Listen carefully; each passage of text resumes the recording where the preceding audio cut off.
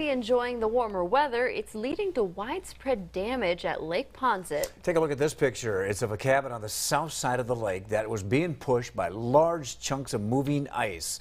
It all started last week when strong winds pushed the ice onto the shorelines and into cabins and other property.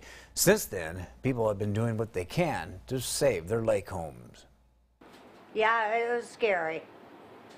You better believe it. The Dopps have lived on Lake Poinsett for 30 years and have survived a few floods. This one here is the worst one we've ever had. While flooding is the concern now, last week it was the ice. When it started melting, it started moving. Ice chunks crushed Dopps' boathouse and dock. Other cabins were being threatened too. The damage around the lake could have been a lot worse if it weren't for John Hurley and his brother, who own an excavating company.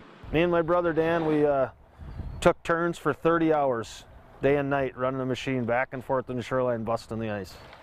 And pulling the ice away from cabins and homes. I think we saved about 14 different cabins, I believe.